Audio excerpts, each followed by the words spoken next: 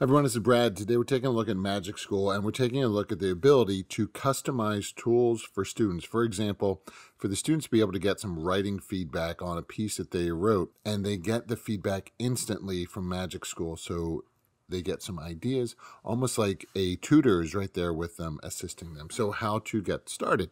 What you can do is go ahead and launch, and then you want to select in the upper right, Launch New Room. You'll then see your different tools. I'm going to just add this one in here, scroll back up, select Next, and then in here we want to customize. Now in this one, I'm going to do 4th grade, and the assignment is going to be personal narrative.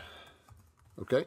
Then we're going to scroll down here. The feedback, we're just going to go ahead and you can see your options, but I'm just going to go ahead in here and select narrative rubric, select open, then scroll down. Now, here's a great thing. This is what the students will see over here. We don't want them to edit anything, so what you can do is just make that not visible for students, and then they're just going to paste in their work. So what does it look like from a student's point of view? Let's go ahead, let's select Next, Done, Next.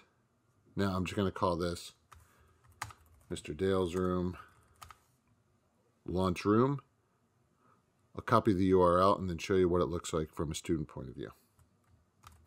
Okay, so I'm going to enter in my name, select Join Room. You can see this right in here, acknowledge it, get feedback on your writing, and let's go ahead, paste this in, select Generate, and then you can see it comes in with areas of strength, growth, general feedback on writing mechanics. Now, what's great is, down in here, it can be read aloud, but then provide examples of transition words. So you select that, and really great for them to have so they can go ahead and practice and see how that can change what they've written. And then they can keep putting it in if they want to continue to improve. So there you go. Really great. We'll take a look more of this in the future. Thanks for watching. Take care. Bye-bye.